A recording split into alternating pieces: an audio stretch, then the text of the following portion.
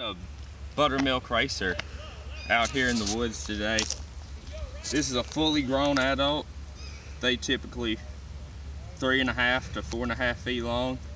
Beautiful snake. Much variety in coloration. This has a lot of speckles on it. The white specks on the scales.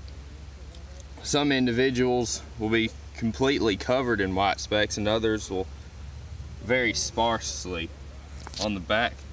It has a white stomach. It's one of the larger snakes around here. They feed mostly on small rodents and amphibians. They really like to hang around blackberry briars, and those are extremely common around here. This is a fairly common species in this area in East Texas. Feels like he's got something in his belly right here that he's eating. He's pretty calm right now, but as warm-blooded animals, they tend to be real aggressive. But this reptiles are cold-blooded. They'll be extremely calm so they can build up their energy to explode later on. So I gotta stay with a firm grip on him.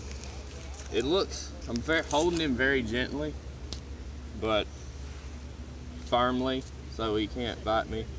He wouldn't do any damage if he did bite. It's just, I don't want to get bit. Beautiful snake. Don't want to stress him out too much though, so I'm going to let him go. I'll show you why they call him Buttermilk Racer.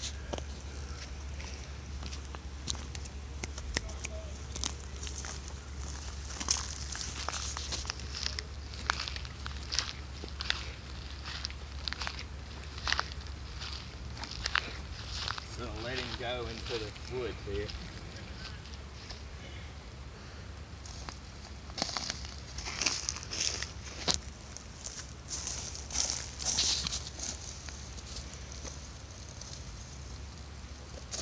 See if he'll run off.